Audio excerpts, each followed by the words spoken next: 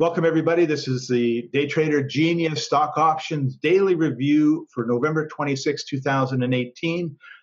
Our goal is to show you that there were multiple opportunities to make, I like to say 10% in 10 minutes. It could be 10% in 3 minutes, or it could be 30% in 20 minutes. But there are multiple opportunities for you to make money trading stock options that are low risk. It's kind of like the low-hanging fruit, and they're there pretty much every day. And that's our main goal. And we have with us, I'm Scott Patton, your co-host, and we have with us again Coach Rob. He's going to take us through some trades that happened on the 26th of November, and we may delve into a little bit about how the software works as well. So welcome to the show, Coach Rob. Thank you, Scott. Good to see you. So it's the 26th. Everybody's had their turkey. Nothing happened today, right? Well, yeah, people might have had the itis, right? Still have the tryptophan in their systems. The market wasn't great today. This is the basket. We've fast forwarded all the way to the end of the day. The basket is just that cream of the crop for options. So you bundle them together and you put them into a basket, as it were, and you see what most of the options were doing throughout the day. On this day, we had a lot of very low volume, but from the opening price, the collective opening price of all these options, it stayed up for the most part of the day. So I'd call it a green day, more cyclical than anything. You have your ups and downs and ups and downs.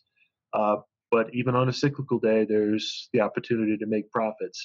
And as your catchphrase says, 10% in 10 minutes is possible on each and every day. It would have to be really dead to have nothing. Let's. I just want to interrupt you for just a second. Yeah. That does not mean that you turn on your computer and turn on the program and 10 minutes later you make 10%. What it means is that you're aware of the market, you're aware of the situation and what it's going, whether it's red, it's green, going up, going down, and where opportunities may or may occur, because that's another thing. We know that there are certain times when there's more opportunity than others.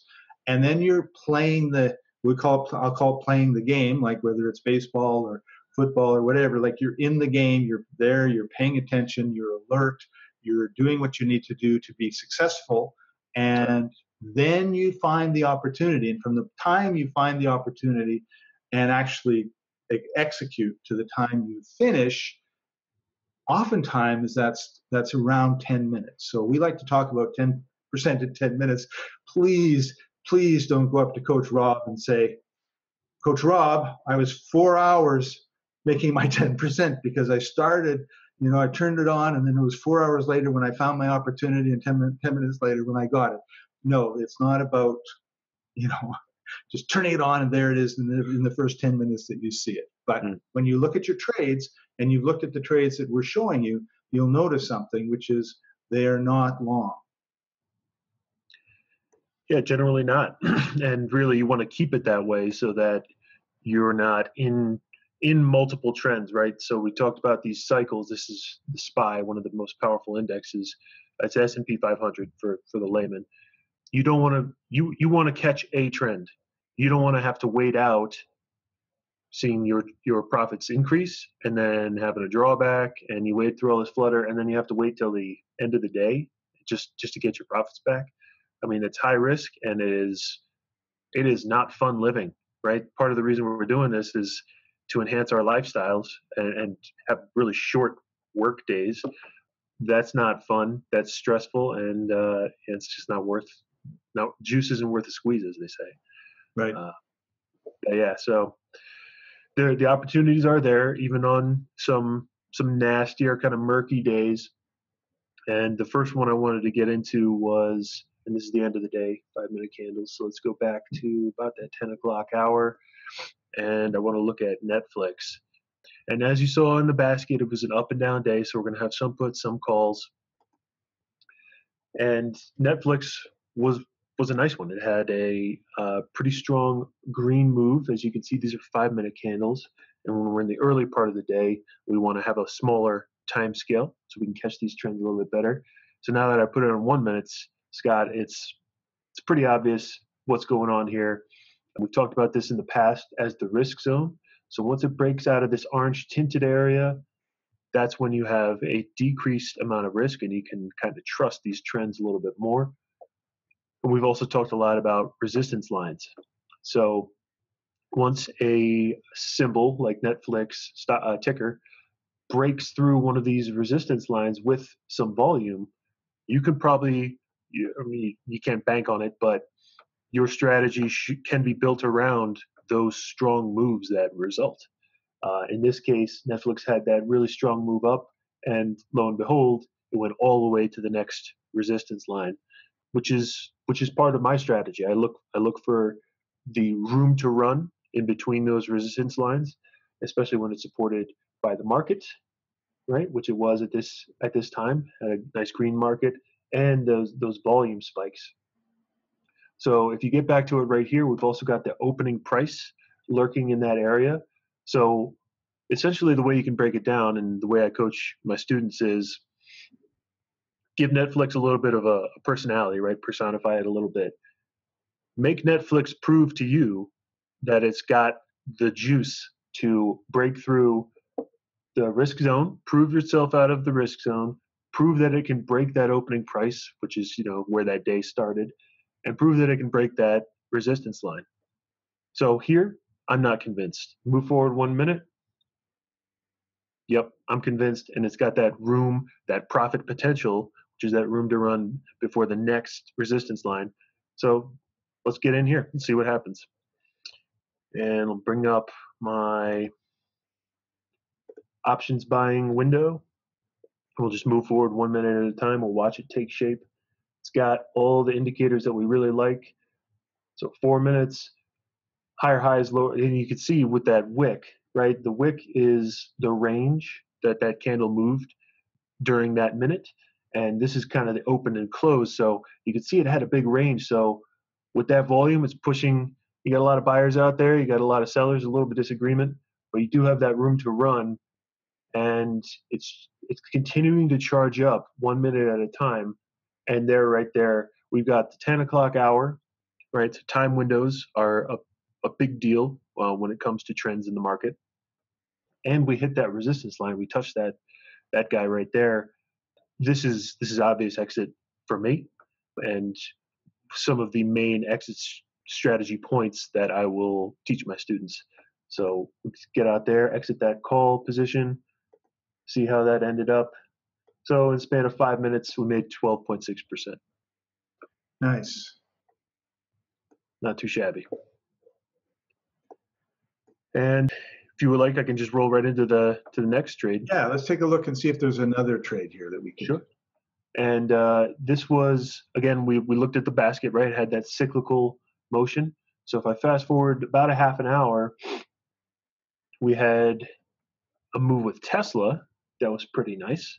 And you can see that right there. I'm just going to advance it to 5 minute candles. Maybe we'll do 3 minute candles for this one.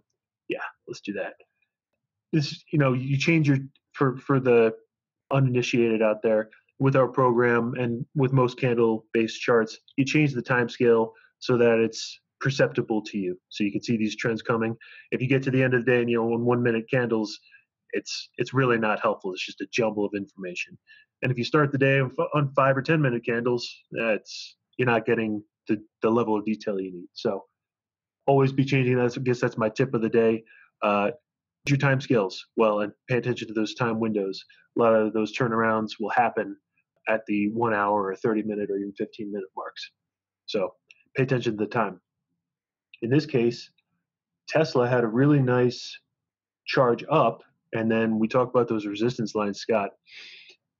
It hit that RA, it broke from risk zone, pivot and risk zone, had a nice green move, and then it just hit that resistance line.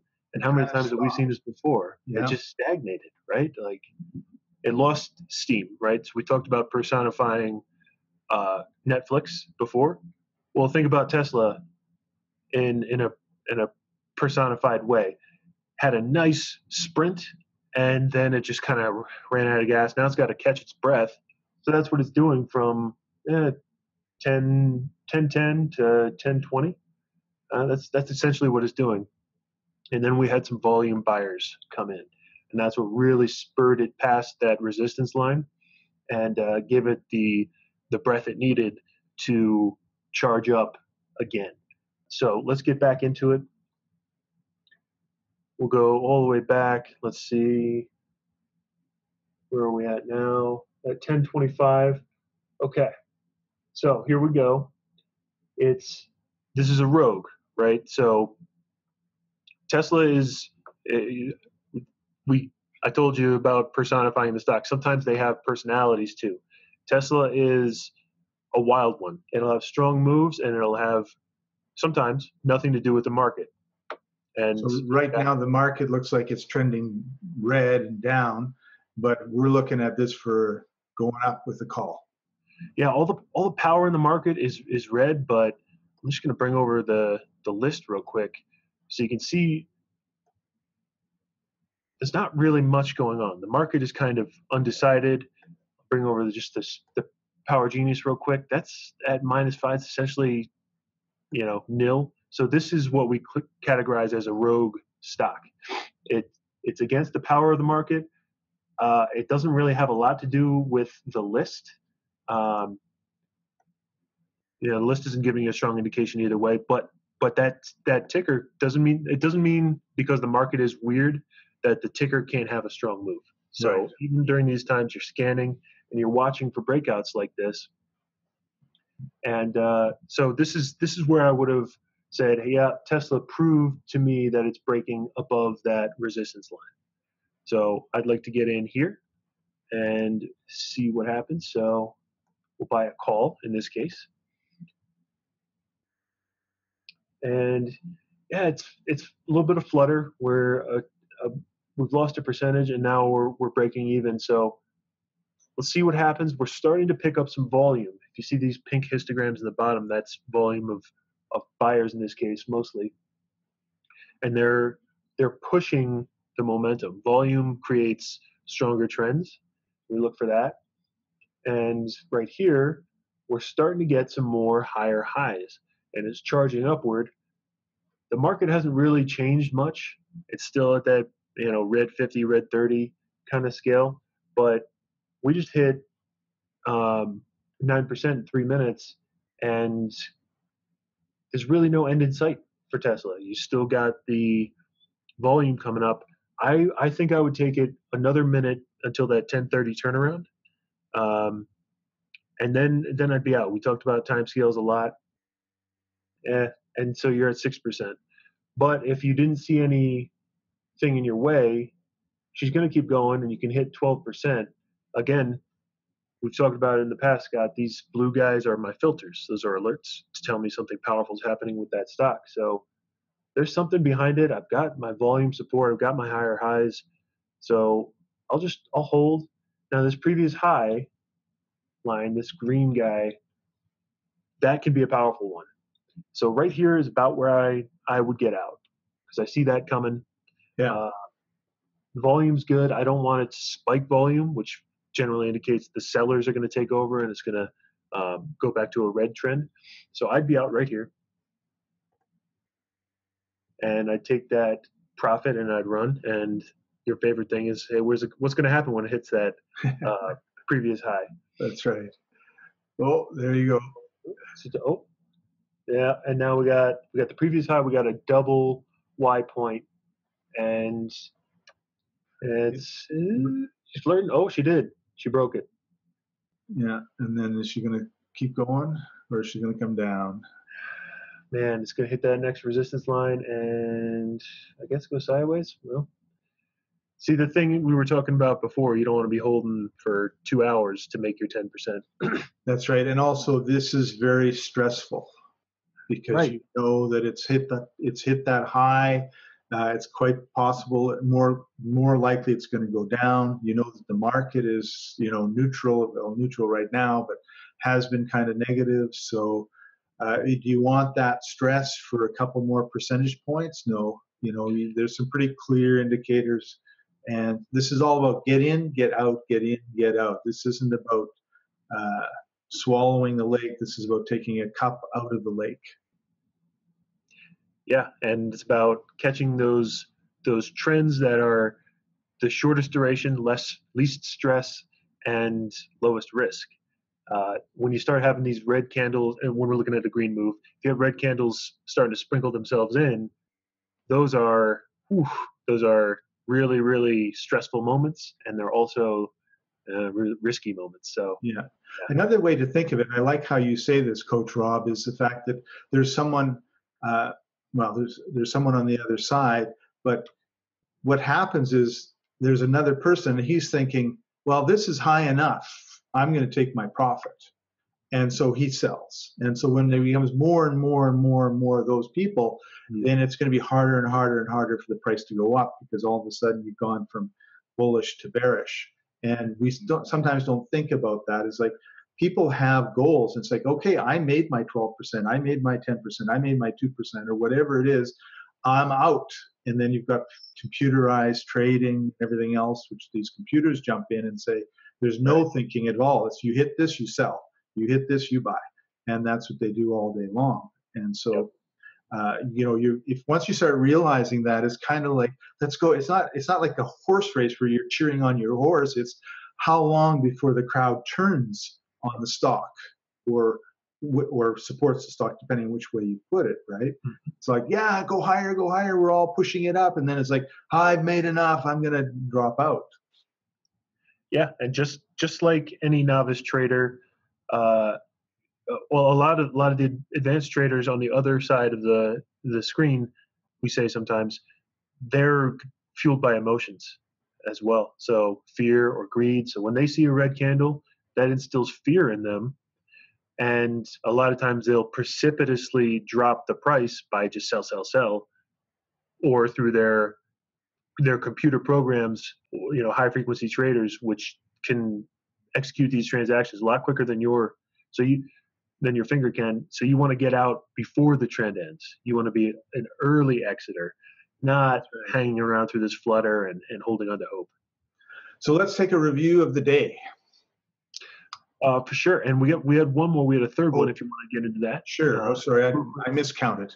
No, it's all good. These were two pretty good calls, and just real briefly, we saw the basket at the very beginning, and it was kind of a cyclical day. So I'll show you that on the same day, you can make a profit on a call and a put, and it's about the same time frame. We should jump briefly over to Apple, which was having a strong red move, and if you're looking for it, Scott, you can see that right there. We've talked about the risk zone and the power behind waiting until, or the patience it takes to wait until it's outside that risk zone, because these look like nice trends too, but it's just too high risk. So let's look at this red trend. We already had signal on, and I'm just gonna let's go back to the moment, the moment of truth, when you're breaking out, and see what was happening. The market was fairly red, and Apple is following the market, or the basket, and it was starting to charge down. Now this was the area where it was the previous range, right? So earlier in the day, we had two red cycles, just on a few minute time span, and they all bounced off this kind of area, about this Y point, the bottom of the risk zone, essentially. And once Apple shows me with this big old candle here with some volume that it's willing to break out of those floors, as we'll call them, like ceilings and floors, and outside the risk zone with volume, signal, K-band, J-stop, and trend line, I'm ready to get in. So let's just quickly take a look at it, see what Apple will do. And we already kind of previewed it right there. But we're making a couple percentage, and nice candles are coming up. Now my filters are coming on. That's what that little blue M is. And we're pushing that previous low. So sometimes you get wacky behavior on those highs and lows. And there's 5%, and she's flirting with the previous low. And essentially what pushes this past that previous low is that volume. These nice fat candles and these pink histograms mean you have good volume in that moment. So that's why I wasn't so scared about 20-day break below. It kind of resonates with you. But these volume spikes are turnarounds a lot of times. So if it's a higher, big time volume spike, it might be time to get out. So I think we're good there with our 12%, and let's just see what happens as it. Yeah, you called it. No, and then we talked about it a minute ago. I don't want to hold on through that. I just want to take my profits. Those green candles are really stressful. Yeah, and it okay, so it broke down further. Big whoop. Yeah, it wasn't worth the stress. That would be another time to get in. It might be. Yeah, broke the previous range and cascaded down. Yeah, possibly you could get 5-10% in there. Yeah, you don't have to get in and stay in. You can get in, get out, and if you want to get in again, get in again. But we prefer to have one trade a day, make your 10 or 12%, and then enjoy your life. Yeah, and this just to bring it back to the beginning, Scott. We looked at the basket at the beginning. It was kind of a nasty day, low volume, but between puts and calls in the options world, you can make a really good percentage if you're looking for the right trades. Right. So November 26th, Netflix, 12.6% in 5 minutes. Tesla, 15.9% in 8 minutes. Apple, 11.9% in 9 minutes. So pretty good trades. Every day, almost every day, I won't say 100% of every day, there are trades that we think you could make using the software, using the training that Coach Rob brings you, that would bring you these types of returns. And, so any last words, Coach Rob, before we sign off for today? Just on the days following holidays can be kind of sparse like this, right? Everybody's still got a belly full of turkey. So just trade with caution when there's been a big landmark event like that. Those can move markets too. There's human factors involved. Great. Thanks for joining us, everybody. We'll see you next time. Bye-bye. Bye, guys.